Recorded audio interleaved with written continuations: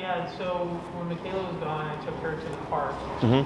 and let her off the leash because there were no issues with that. Mm-hmm. We were there for a while, everything was normal, and I realized the three-legged dog she hates was off the leash, and the owner was coming from by the middle school.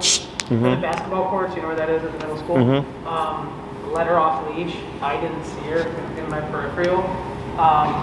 And then they basically got into it. It was very close. So I panicked. I don't think I handled it that well. She was at 50 at the time. And I was like, all right, I gotta crank it up. I went all the way to 120. She immediately, when I did that, like veered to the left and responded, I would say positively. The problem was the owner, the other dog wasn't watching. And the dog kept coming up to Charlie, and then Charlie would snap. And like, it could have been a dog fight. I would say it was pretty close. Nothing happened, but Charlie was getting very, very irritated. So again, I don't think I handled it just totally fine. well, but like she responded, and it was hard for me to figure out what to do next. To get Charlie out of the situation, and the dog kept coming. So it was just I don't know if you would have specific advice. Sure. I guess what we responded with was like, we're not doing any off-leash time for the time. So you actually handled that pretty good, okay? Because you jumped, you went to 120, which is the hardest thing people have issues with, is just going up higher, okay? So you're trusting, I have this tool. You went to 120, you pulled her out of the situation. The problem was, like you said, the dog kept pursuing. So that wasn't actually on you, okay? What I would do is, in that situation, not having a full recall, is the moment you saw her pull away, at that time trying to get her attention to get her to come to you. And if she comes to you, that allows you to now address the three-legged dog, right? And you can use your feet to either keep them at bay or whatever, because she's now in avoidance mode, okay? But now, since she's in avoidance mode, if the dog keeps pursuing, her defensiveness is going to be heightened, right? Because she's like, hey, I already got corrected and I'm getting away from you. And if the dog keeps pursuing, they get even more worked up, right? Because they're like, I can't get away from you. So that's where we step in. So once you stopped it, either if you can't get her attention, you start making your way there so that you can address the dog if the owner won't address their dog, okay?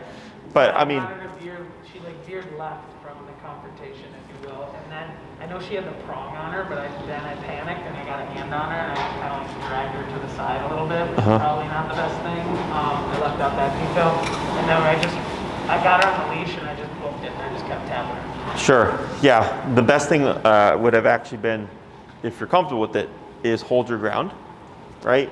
Putting her on the leash, right? And keeping that dog back, and then calling the owner. Because what ends up happening is you're showing her that you're also scared. Right? So actually this happened to me yesterday with a client. We were at Palmer Square. A lady had her dog off leash and I kept telling her to call her dog.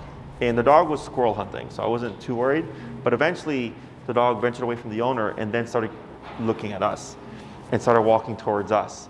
So then I confront the dog, I stopped the dog, but then when I turned away, the dog kept pursuing. So I confronted and moved in again until I turned the dog away. Okay, so I use spatial body language to get them to deflect. But they read these types of things, right? So if you go behind a car in response to seeing a dog, they, in my opinion, understand we're in avoidance because you don't know what to do. That's why I always tell people, try to confront it as much as possible because you're showing your dog, this shit's gonna happen, right? So right there, it's kind of like, okay, I got you under control. I got you leashed up. And you can place in between and then just use yourself to keep away until you can get the owner to come in and get their dog, okay? Set this way. She sees you are taking control of the situation as opposed to fleeing. Because this is your responsibility. Okay, once you have her here, she's already in avoidance mode. She's already in like, hey, I'm trying to get away.